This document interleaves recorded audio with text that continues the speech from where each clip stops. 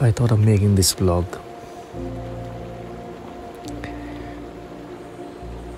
as I'll be going for the 30-day meditation course very soon, and so for the next 30 days from the 17th of October I'll be not contactable, and I won't have any access to internet or phones. Basically, I'll be doing a deep surgical operation into my own mind, sitting this long course of Vipassana, which I have been really looking forward to.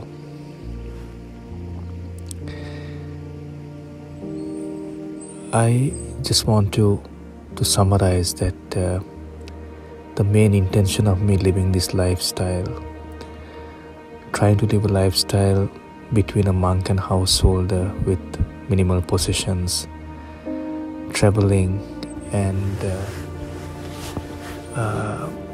practicing the Dhamma as much as I can, also doing other things that I like hiking and camping and doing those things because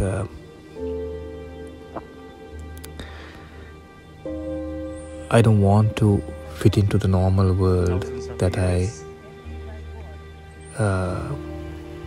had before, having a stable job or so-called a stable job and working my whole life towards it and putting all the energy towards it, and paying off mortgages and having houses and having more vehicles and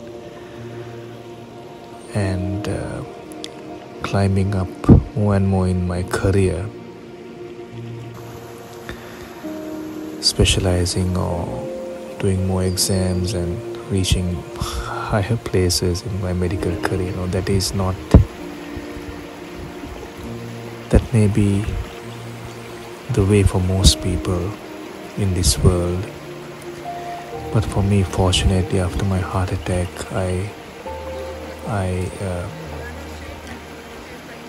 I found a different path.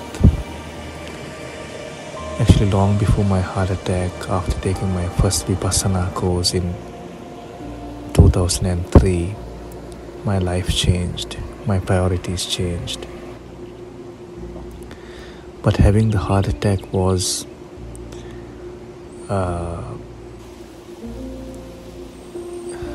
like an accelerator to go on the path that I always wanted to after discovering Vipassana, the purest teaching of the Buddha. In medicine, I saw a lot of things: old patients, dying patients, confirmed death many times, dying children, cancer patients, people who had only a few days to live, and talking with them and managing them. All these things made me question what's the purpose of life, what happens after this. And now that I'm not practicing medicine like the way I used to, I don't see these things. But every time when I'm driving, I pass a cemetery or I see a grave on the road, it reminds me at once the purpose of life. And whatever things that I'm deluded by just drops away. So that is why I chose this life of trying to develop in my spiritual goal as much as I can. My investment is in the supramundane, developing my own paramis and purifying my mind, rather than having a big bank account or any normal reasonable amount in the bank account for that reason. That's not my goal. Of course, for me to survive and go on, to do some work so that I can continue this lifestyle. So I'm also trying different things like my Etsy shop and trying to develop my YouTube channel, and so that I can have a passive income to live this life. So here I will put all the other footage from traveling with my wife, so that before I go for the course I can present you this, I can give you this vlog. Hope you enjoy. I will see you after my 30-day course, if all goes well, at the end of November. Take care, my friends. Sending you all lots of love and lots of metta.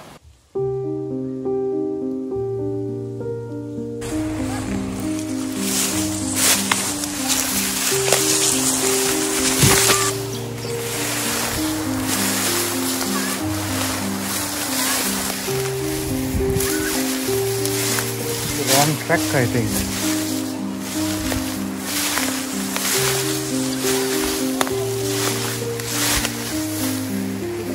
It's the wrong track, I think.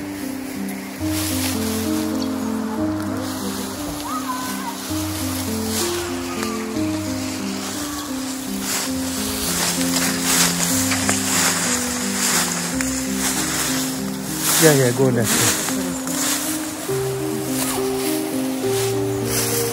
Now we're on the right track. But I'm just finishing my meditation now. It reminds me of the time of the Buddha. The Buddha used the word Rukkamula Gatova, for somebody to go under a tree and meditate. It reminds me of that. It's amazing to meditate and to live this life. It's amazing to practice Vipassana as taught by my teacher S.N. Goenka. There's a link in my channel. If you're interested in meditation, please go and see that. So, thank you guys. I just meditated in this amazing place.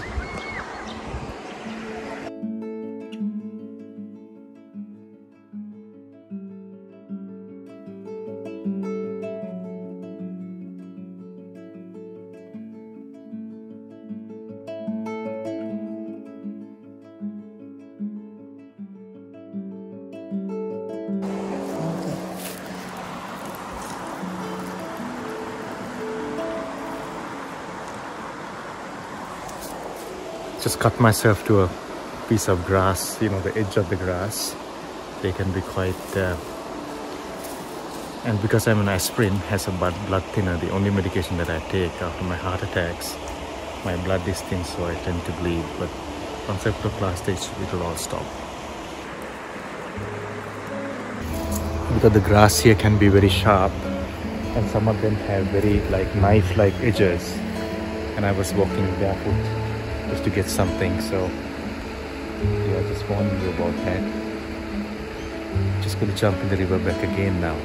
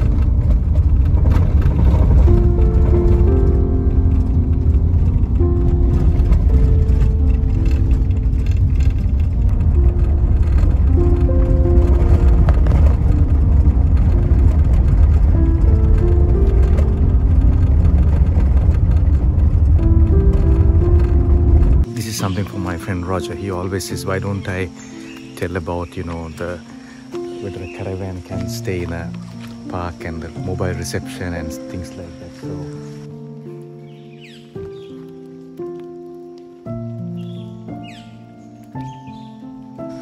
definitely a caravan can stay here, Roger. Overflow car park, and there's a lot of space. And the internet signal is absolutely no internet signal where I am at the moment, but 4 kilometers, if you go to Babinda town, you can get 5 bars 4G Telstra reception. So there you are. You can for you to do your work from here is going to be a bit tough.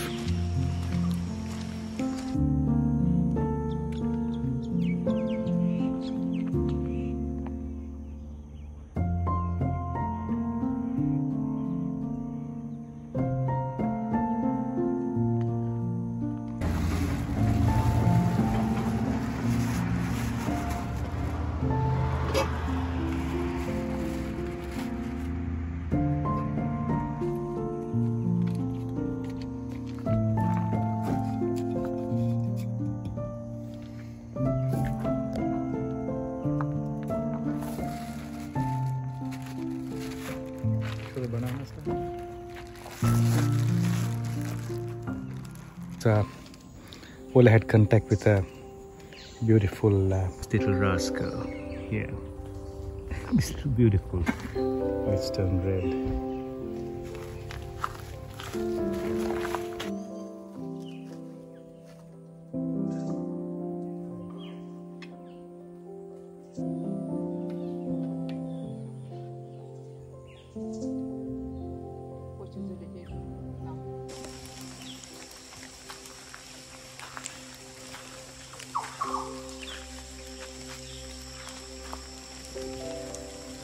It's 6:20 in the morning and people are still asleep. All my clothes are wet from the rain, but they're anyway my swimming clothes, so I'm going to get into them and then go for a cool dip. I love doing this. In the sense, I like the whole thing of doing it, but it can be a bit uncomfortable initially.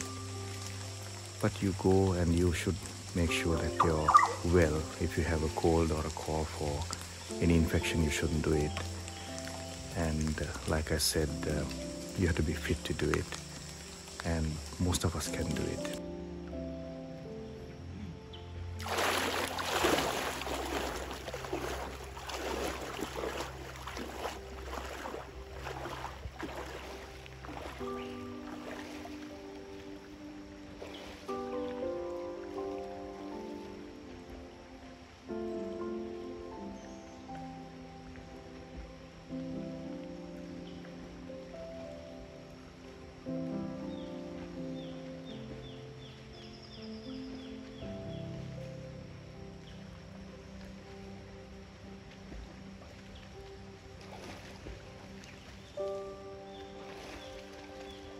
Well, I've just seen a platypus,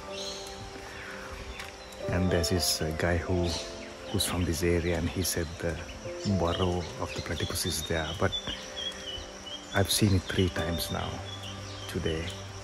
I didn't want to come and grab the camera because I might miss. If you're lucky, I'll try to get him on camera.